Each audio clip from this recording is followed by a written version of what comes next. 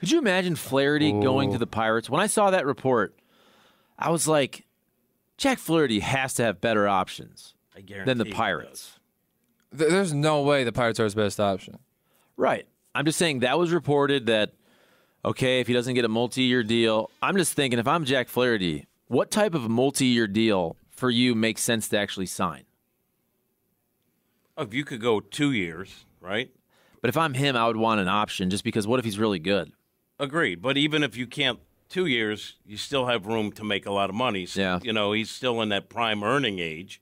But if a lot of teams don't want to, I guarantee there's a team that has a better chance to win that'll give him 1 year, right? How about this is a good question, I think. You can correct me if I'm wrong. That I think we haven't posed this. Now that the Cardinals, so they have Sonny Gray, everybody agrees that he's front end, right? Fair to say? 1, 2, whatever it is. He's front end. He's their only real front end guy. Would you rather have had Flaherty back on a 1-year deal for similar money as opposed to Lynn or Kyle Gibson?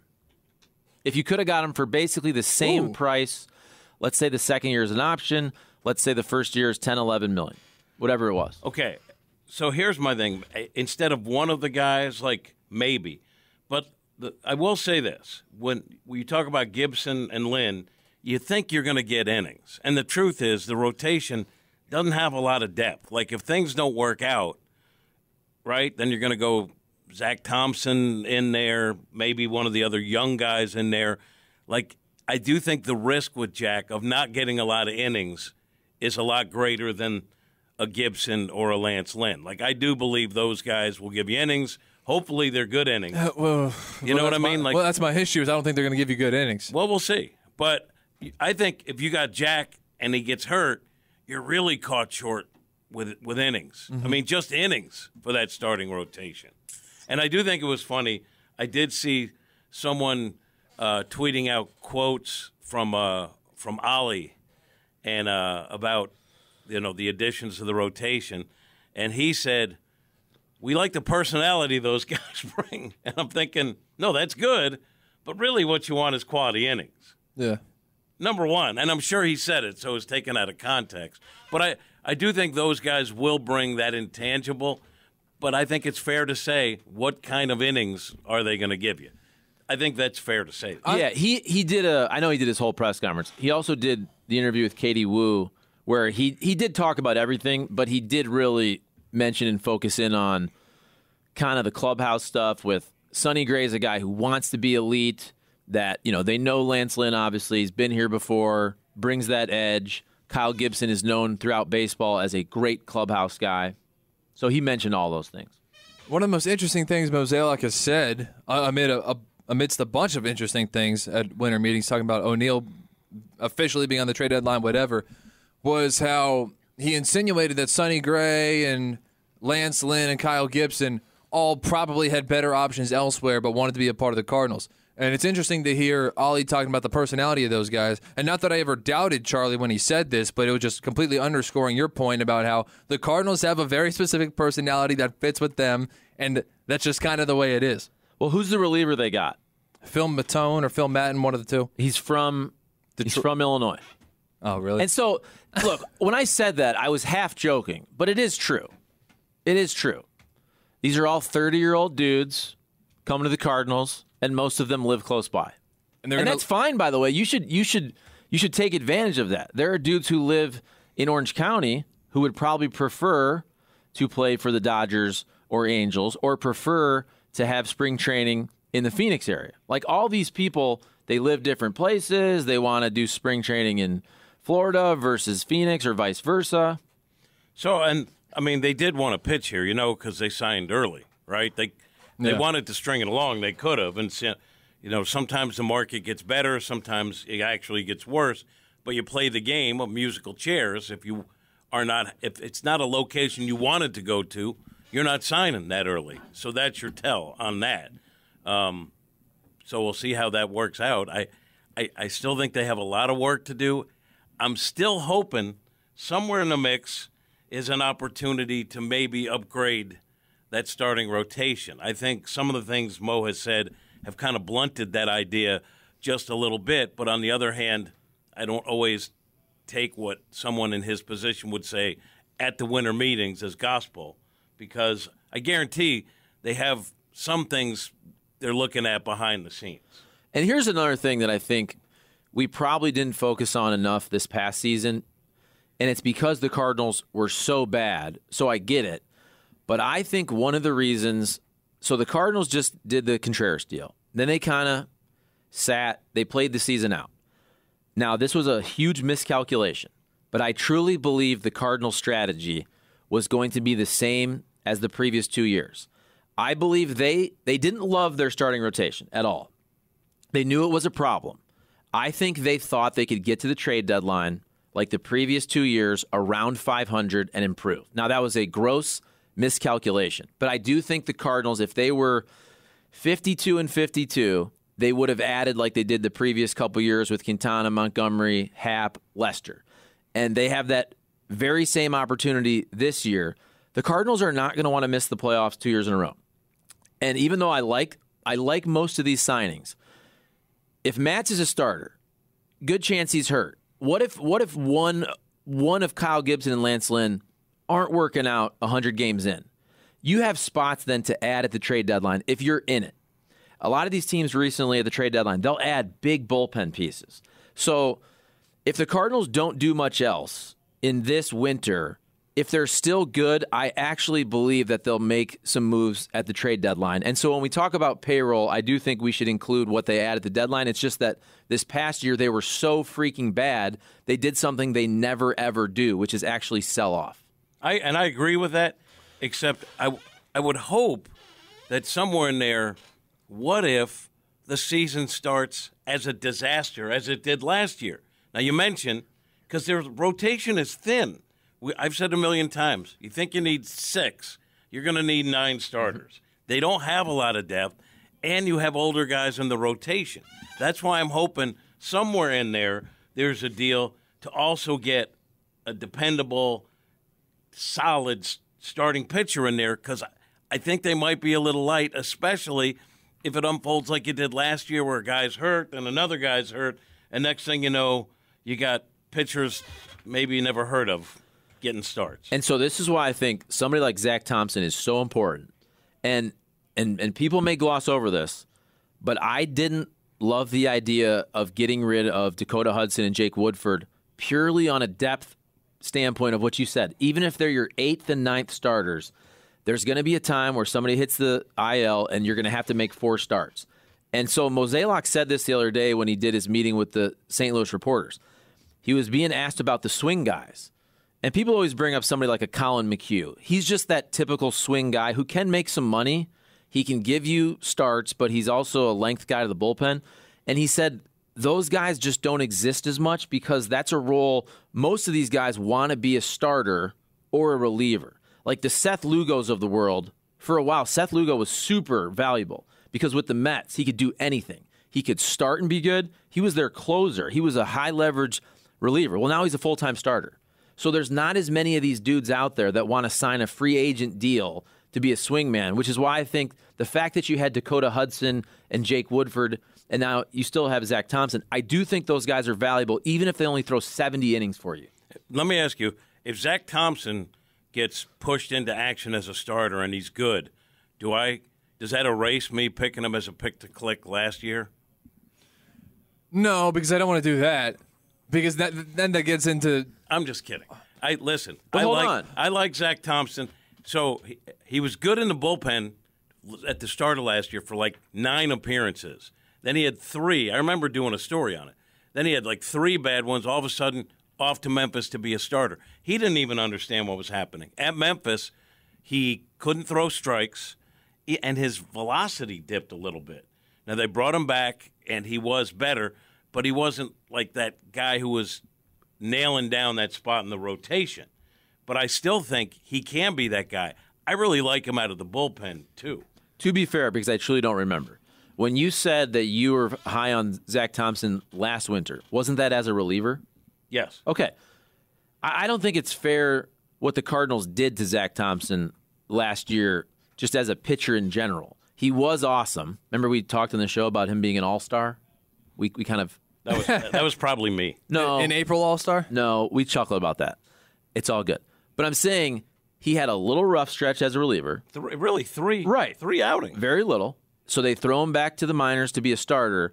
I think if you'd have kept Zach Thompson in the pen for the whole year, I think he would have been a solid, dependable reliever. And if you remember, and my memory isn't great, I think he had an up and down in there too where he was like, so what are they telling you? He's like, I don't know. Like, he didn't know.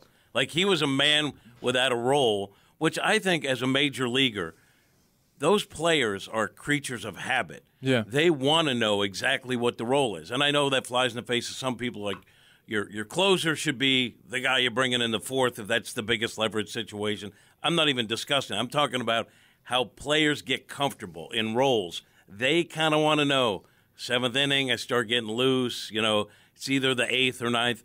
I think you get your best out of people when they know how they're going to be used. And I don't think Zach Thompson had a clue what was going on in terms of his usage. And that's where I think sometimes we don't focus on this enough. Let's be real about this. Imagine how pissed Zach Thompson probably was when that happened. Yeah. Think about it like this. Pitchers will redo their entire offseason plan based on whether they're going to be a starter reliever. Everything from how they run to how they lift to how they throw, everything is going to be dependent on, am I trying to build up to throw 180 innings? Am I trying to build up to throw back-to-back days, 2 out of 3, 3 out of 4, whatever it is? I mean, there's literal different off-season training programs for this. And a month into the season, you could have done this at spring training. If you wanted to try Zach Thompson as a starter, this also speaks to the fact that the Cardinals never thought they were going to be in this situation where everything imploded, and they were in panic mode. You never expected, I mean, Waino's hurt and bad. Michaelis early on. Who else was hurt last year? Matz is hurt. I mean, they all of a sudden just needed anybody. Then you got Woodford making starts. You got Dakota Hudson making starts. I promise you they did not want to screw up Zach Thompson, but Zach Thompson's entire 2023 was screwed up by the Cardinals. It just was. And this is why I think he's like, yes, I'm a simp and all. Like, I know a good guy. Zach Thompson's like, I'm like, dude, what's going on? And he's like, I really don't know. And he's like, I'll be honest, I have no idea. But he said, but I know I'm going to be a major league pitcher, and that's good. Like, he's like, I understand that there's things I'm not in control of, so I got to do what they want me to do. And he said when he went back down to Memphis, like, it did mess with his head. All of a sudden, you're a starter, go, and it messed with him. But he got that under control. I'm a Zach Thompson fan. And here's another thing. So Zach Thompson last year, and I can read other stats, but just ERA, 4.29 as a reliever. That's not bad. 4.57 as a starter in 9 starts. And we kind of look at him as, oh, it's Zach Thompson. I understand it's 9 starts. That's essentially the ERA of Kyle Gibson. Yeah, and it's much better. That's my whole point. It's much better than Lance Lynn.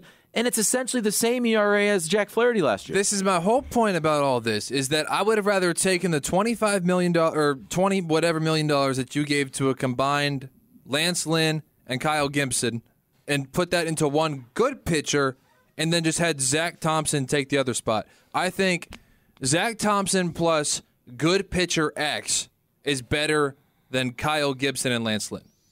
Like who? Who did you want for that money? Truthfully, I don't know. Because Blake Snell is going to cost more than that. Yamamoto is going to cost more than that. So Sonny Gray too. Glasnow, who's got an injury. Like, I agree. I'm not not him specifically, but that caliber. In the idea, I'm not disagreeing. But in reality, who would it have been? I don't know if the options are that great for that. But I will say it's a fair premise. If you have Sonny Gray, who we'd say is a 1A, like, let's call him a 1A. I would say 1 if you're in the voting for Cy Young. You're a 1. That's fair. Okay, so let's say you get a 1A or a 2, and then you get another. I think that makes sense too, but I don't know who that guy would be. And so, yeah, I didn't mean to interrupt, but I agree with your point in theory, Cole, but think about it like this. Okay. Because it's a 1-year deal. Let's just say Kyle Gibson or Lance Lynn get hurt.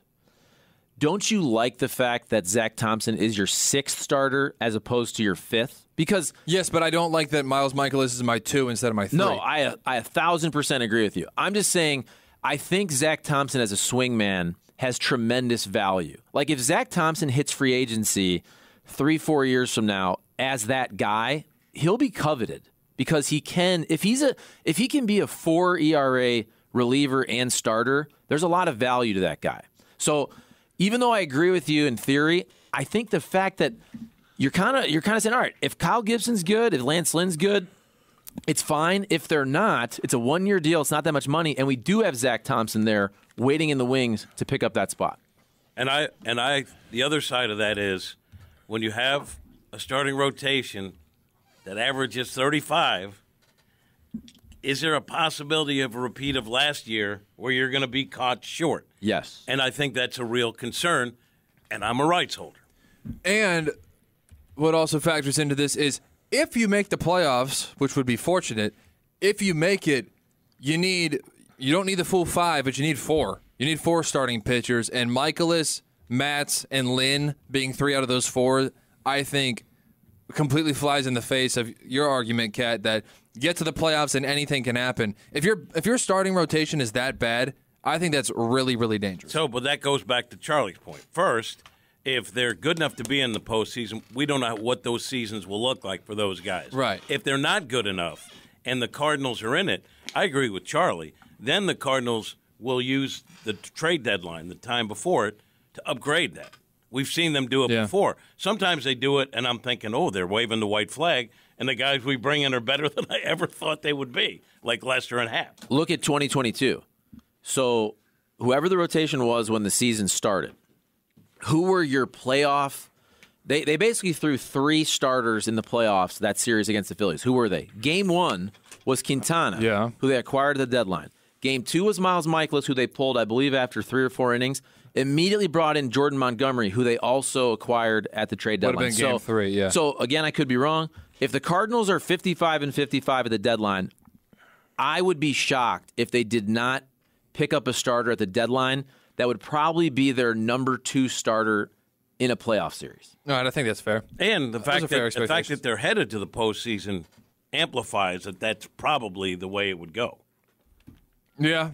No, I don't disagree with that at all. I think that's fair. My concern is if it's trouble from the get-go with injuries or a pitcher's not performing, they're going to be in a tough spot because the last thing the Cardinals want is a repeat of how the season started last year because that thing snowballed and got out of control. Yeah, I think the Cardinals' offense is pretty optimistic, so it just all comes down to the pitching for me. I know that last year they were a little bit weird with their offense where they would basically either score 7 runs or 2, and so if you didn't catch your really hot day, then you're probably losing that day. But I expect the offense to probably level out and be a little bit more consistent, and oh, man, I just don't like where the pitching staff's at. I understand. And I mean, no one does, so I'm just parroting everything everyone else is saying. And Ali and Mo have both said they want players to actually have positions, regular positions, which I think will help the defense too. But then again, you have moving parts. You got Donovan, you got Tommy, you could be. So there will be some of that. But once you lock down guys in a position instead of rotating everyone like it's a big game of musical chairs, usually you get better defense. And that's something that I was wrong about last year at the beginning of the year. It was kind of like the Cardinals were rotating, and I liked this idea, and now I disagree with it, seeing how it went, where they were kind of rotating guys all the time. And all right, go, somebody's going to win a job. Somebody's going to win a job. But when you rotate all the time, you don't really allow them to develop any consistency. And so, shockingly, or unshockingly now, no one won a job because no one had the opportunity to be consistent. So you do, I think, for a period of time, have to commit to a lineup and then kind of play the feast or famine role from there. And the big question is, who's at second, who's in center? And they're telegraphing it basically saying Tommy's in center, right? Yeah. And Gorman/Donovan. And Gorman will be at second base, and Donovan's going to be the super utility guy. Well, there is a DH. And you have the DH. Probably and Gorman a DH. Yeah. And how'd it go, Hollywood? Damn good. There we go. Yeah, it was good, man. If we had it, I would have put it on so I could just see Cam Jansen phoning in. Yeah, it was good. See a little graphic. One final point on the starter thing, because I do think this gets overlooked because we focus on, okay, Gibson and Lynn didn't have great ERAs. The innings matters, in my opinion, And you do have to pay for the innings, even if the ERA is similar, let's say, to a Dakota Hudson. I know Jake Woodford had a bad year, but the Cardinals didn't have this deep bullpen. So if you're rolling out 4-inning pitchers versus guys who can go 5 or 6, even if it's not a 3 ERA and it's a Cy Young guy, you're saving your pen. You're not having to ask your pen for 15 outs. And that's what Lance Lynn and Kyle Gibson should bring you. They should keep you in the game. Even if they go 6 and allow 3, okay, well, now we can set up our bullpen for maybe Zach Thompson, Gio, and Ryan Helsley if you're trying to win a game. And Ollie doesn't have to go, oh, my God, dude, I have to get 15 outs. That's what was happening last year. Every time a Dakota, a Woodford, I mean, think about Waino. Waino was getting booted after 2 innings. You should listen to my YouTube channel and the interview with Lance Lynn where he talks about giving up so many homers and how he'll be different this year, what was going on with him. I thought it was kind of interesting. Also, I don't know if you see, again, I'm not at the winter meeting, so I'm not hearing anything. I'm reading other people's reporting. But supposedly the Cardinals are one of the teams interested in bringing Hicks over or back. I would be on board with it. Yeah. I mean, they need another piece at the end of games. I was hoping it would be Joe Kelly. Apparently, he had a deal with the Dodgers, but again, I think because he was in Hawaii, he didn't have a chance to get his physical. I think that's what's holding it up. Do we know the money on that? No. I hadn't seen that. But if you recall, it happened days ago that the reports were they were close to a deal or they have a deal in principle, but it hasn't been officially put out there by the Dodgers, and it's my belief he was on the beach in Maui, and he wasn't coming back to do a physical, so they had to wait for him to come back from Hawaii before he has his physical. That'd be my guess. So Jim Bowden says a couple days ago, the deal with the Dodgers is 1 year, $8 million. So that's a lot. And Hicks is going to get multi-years, I would think, for that or more, don't you think? Don't you think Hicks could get – he's super young. Yeah. He's one of the youngest free agents out I there. think two. Not beyond that. But I bet you he could get a – isn't he 26 years old? I bet you he could get a 3-year deal. I'll bet it's 2, but we'll see. And with I asked Kelly about coming to the Cardinals, and he said they're scared of his arm trouble. They're scared of his arm trouble. Oh, of his arm trouble. Yeah. Jordan Hicks. Okay. Jordan Hicks is 27. Just turned 27. Ken Rosenthal reports Craig Kimbrell is close to finding a deal with the Orioles. Cardinals drafting 7th overall. 7th overall, baby. And if you think I know a darn thing about draft prospects, Guardians got number 1. dead wrong. Yeah, Guardians got number 1. Brad Paisley was, I think, the special guest card reader or whatever. Oh, yeah, I saw that. I don't know what purpose he served or why Here's they. my thing about the draft position. He's a country singer. So the Cardinals. Oh, I love him. The Cardinals had a shot to be in the top 5. I do. And they're 7th. So, I mean, if you're not number 1, who is so sure that the number 3 guy is going to be much different than the 7th? Like, no one really knows that. So 7th is fine. Yeah. Especially when none of us pay attention to high school and college baseball anyway. But even those that do have no idea how it's going to translate. Like, you could go up and down the NFL draft or the NBA draft or NHL and see guys who are picked high that never amount to anything. You know why? Because it's hard to gauge that. I know. It's not an exact science. And I think it's tougher going from, like, college or high school and then into pros, even at the minor league level. It's a whole different thing that you're going through. Yeah. Apparently, though, last year, and I agree, I don't know any of these dudes, but everybody said last year was this rare year where there were 5 dudes who could have went number 1 in other years. But this particular year is not the same. That's what a lot of these draft nicks basically said, that last year's draft was crazy. Well, Holiday's kid, who they just said he wants to be in the majors this year and they're going to give him every opportunity, and he dominated minor league baseball. That seemed like a can't miss, and guess what? It was. Oh, yeah. Cool. And his other kid is probably going to be the number 1 pick. That's insane. It's insane. Terrible genetics. Just like 3 Hughes brothers played against each other. They all got a. Imagine Holiday's kid. He Man. played second base and short, and they're projecting him as a shortstop. Ethan? The kid who's in the, I forget which Jackson. Jackson. Ooh. So Ethan's big. I bet you Ethan, I would guess he sticks at 3rd or moves to 1st. can you imagine, though, having like a power hitting shortstop that can do everything, Lefty. like Cal Rip. Oh yeah, Damn. Dude, again, if you're a baseball dork, you should watch that home run derby video. I saw a little bit of it. It's amazing. Yeah. I retweeted one of them. I don't know if it was that one or some, and people are like, "Big deal, metal bats." No, it makes it more fun. Come on. And then I got into that account. I'd never watched them.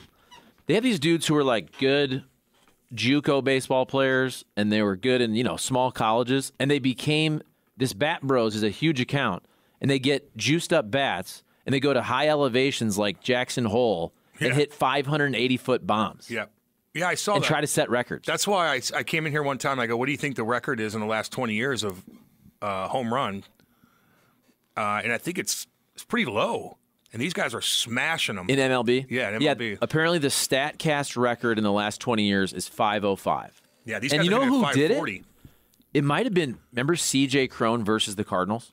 C.J. Cron hit a ball against the Cardinals. I want to say that was 500. Really? But I think 581 would bat minor league game like 40 years ago. Yeah, some guy in the minors hit one and just smoked it.